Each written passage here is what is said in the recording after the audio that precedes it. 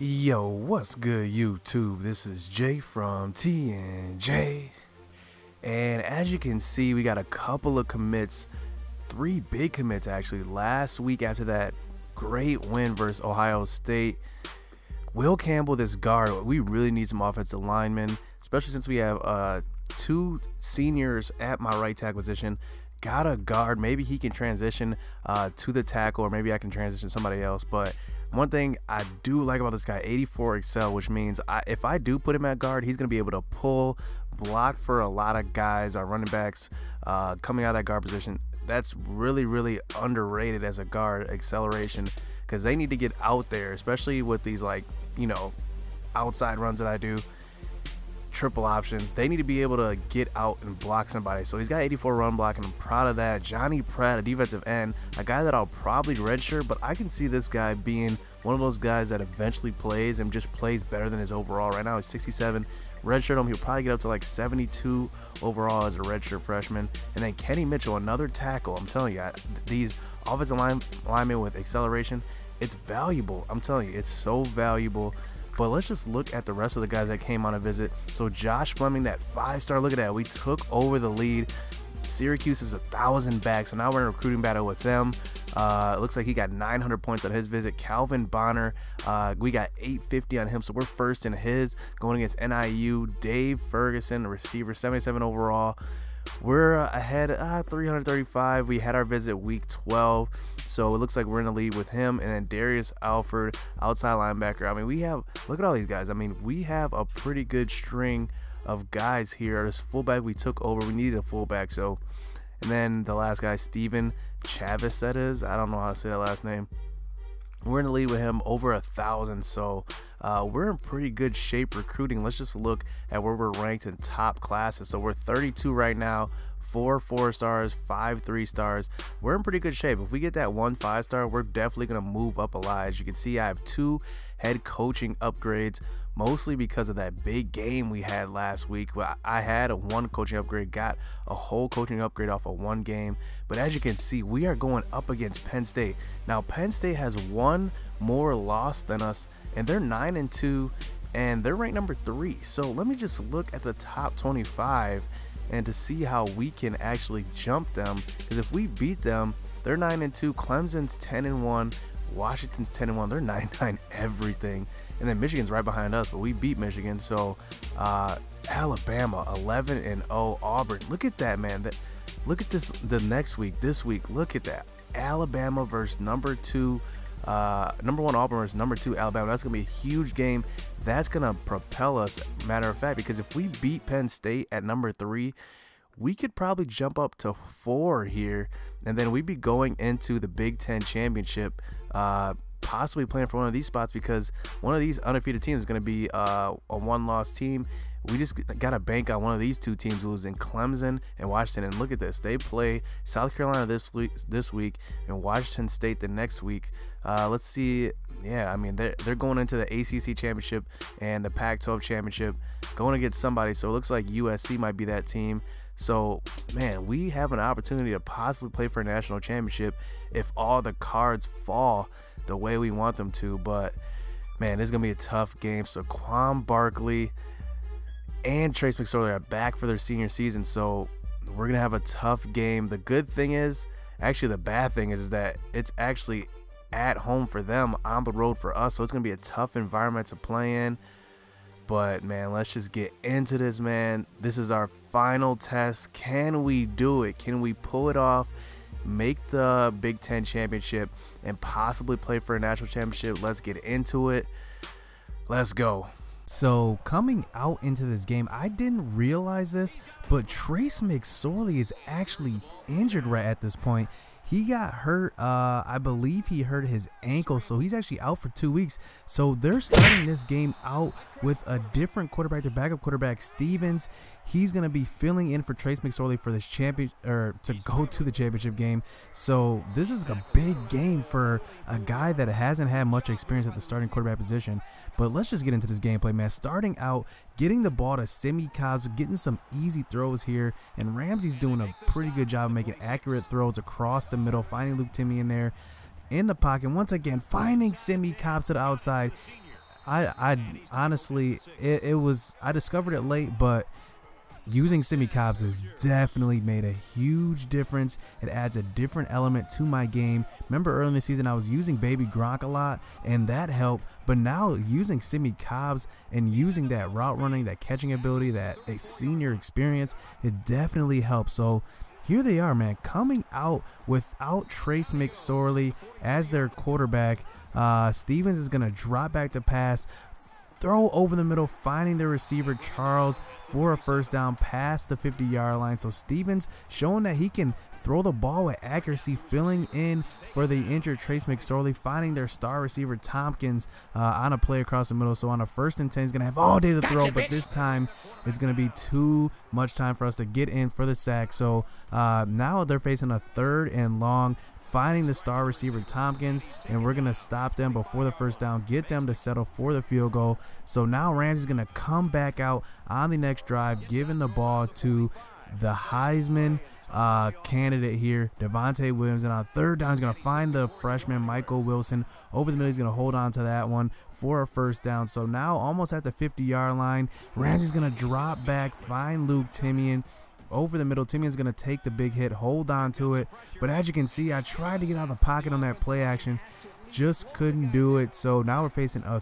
3rd and 20, almost at the 45-yard line, but we're going to get a bunch of yardage back. Simi Cobb's going to make the catch on the sideline, so we're going to settle for the field goal here, but Stevens comes back out on the next drive, finding DeAndre Tompkins, and man, he is just getting open in the beginning of this game, and their stars have definitely come to play. As you can see, Saquon Barkley using that stiff arm, getting to about the 5-yard line, about to tie it up. So on a 2nd and goal, Stevens going to drop back, give it to Barkley on the draw, and as you can see, Barkley has great awareness to fall back into the end zone, and what a great play by him. A great individual effort, gets in for the touchdown. So this game is tied up 10-10. No team is showing a real advantage here, but as you can see, Ramsey is using his legs, finding the freshman once again for the 27-yard gain. As you can see, the cornerback collapsed on the quarterback, leaving Wilson open. So now we're almost at the 40-yard line, their 40-yard line. Ramsey using his legs, getting out of bounds there on a 2nd and 2, and as you can see, finding Simi Cobbs. I'm telling you, he just gets open, finds a way to get the ball, and on a 2nd and 10, once again, finding Jashawn Harris this time, who's actually been hidden on the depth chart, that number 5 on the depth chart behind Timian and Richard. So he finally gets in the game, gets a catch there, but as you can see, on a 3rd down, I run the triple option, but pay attention here. I'm not paying attention to the game. It's a 4th and 9 here, and I'm like, I think it's a 3rd down, but it's a 4th and 9. I realize it's a 4th and 9 right here at this moment. I'm like, oh snap, this is 4th and 9. So I throw it towards the first down marker, but the ball does not make it there. So what a blooper by me. A mistake on my part. I go for it on a 4th and 9 when I should have just kicked the field goal. Wasn't paying attention, and that's what happens when you play the game on mute. I had to mute it that time, and this was actually during a football game, so I was trying to pay attention to the football game, NFL game, and as you can see, made a huge mistake not kicking the field goal. So Penn State takes over, but luckily they throw an incomplete pass, another drop there, so we force a punt there. So Penn State showing that, you know, they can play offense without Trace McSorley. They're making some good reads. They just had 2 big drops on that drive, but we do get the ball back right before half. 15 seconds left in half. Rams gonna throw over the middle, finding Simi Cobbs. The defense collapsed a little bit, so now we're at the 20-yard line, less than 10 seconds left. He's gonna drop back, finding who else? Simi Cobbs open at about the 7-yard line. So 4 seconds left. I'm gonna hurry up and find Michael Wilson, the freshman, over the middle with a 2nd left in the half. And that time I took a chance, because I remember that field goal opportunity I missed before half, and that time I get the 7 points back. But pay attention to that screen pass. They run that screen pass early in this half. Just pay attention to that play, trying to get the ball to their star receivers. So Stevens on a 1st and 10 drops back, throws the ball over the middle at about the 40-yard line. The receiver stumbles down, So Stevens is actually showing that he can throw the ball accuracy. As you can see, he's finding his receiver, getting inside the 10-yard line. That's Irvin Charles, getting a nice 30-yard gain. So on a 1st and goal, Stevens is going to drop back and find his receiver over the middle, and that pass is going to tie up the game. Penn State is playing like they want this one. They are ranked number 3 in the nation for a reason, and they are at home. So as you can see, we take over on the next drive. Simi Cobbs getting a 12-yard reception. Devontae Williams up next. He gets a 7-yard run up the middle on a 2nd and 3, finding who else but Simi Cobbs, getting another reception, 11 yards that time on that one. But on a 3rd and 10, this time Timian's going to be lined up wide right instead of Simi Cobbs, and he takes advantage with that speed that he has, getting open across the middle. So now he's setting us up with a 2nd and 4, and look at that spin move that Devontae Williams puts on the defender. But we are now facing a 3rd and 10, but look who's in the back of the end zone. That's going to be Simi Cobbs. But look at this, game is drunk. It showed Devontae Williams. That was definitely not Devontae Williams. But like I said, I told you guys to pay attention to that screen pass earlier, because Andre Brown this time sniffs it out for the interception. Look at that. The receiver straight up missed the block there. That was supposed to be a pick play, but Andre Brown on the great awareness there, that great play, gets the pick. So we take over in their territory. Devontae Williams getting to the outside, getting up to the 6-yard line. So now on a 3rd and goal, Mike Majette's going to be in the game this time, and he's going to get in for the 2-yard touchdown. So just like that, we go up by 2 scores after the Oh my gosh, did you see that stiff arm that Saquon Barkley just put on the All-American Crawford? Gotcha, getting a 1st down, but we do get to Tommy Stevens, and they're facing a 3rd and 12 here, but this time they're going to convert, getting the ball to, once again, Tompkins. He's getting open time and time again. It's hard to stop this guy. Him and Saquon Barkley, great playmakers. I couldn't imagine how hard this game would be with Trace McSorley, because I know he'd be running the ball, because I know he's got like 90 speed, I believe, that I saw. But as you can see, Andre Brown, they attempt to run that same screen again, and Andre Brown is there for the interception. And look at that, man. I'm telling you, Andre Brown stepping up when it matters most. He's been quiet this year. I mean, honestly, he's been quiet.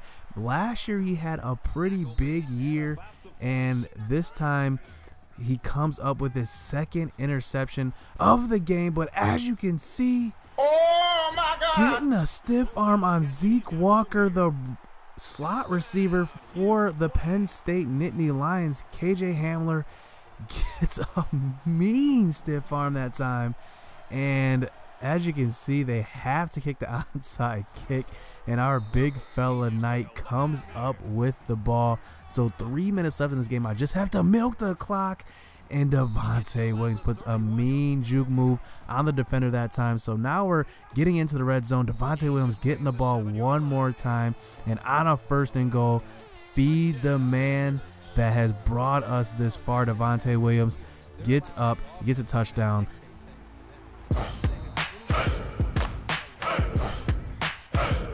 Woo!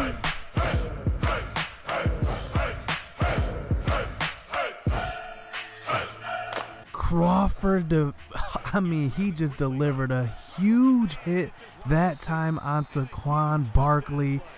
This time, Crawford gets the best of him and straight lays him out, and that's gonna be the story of this game.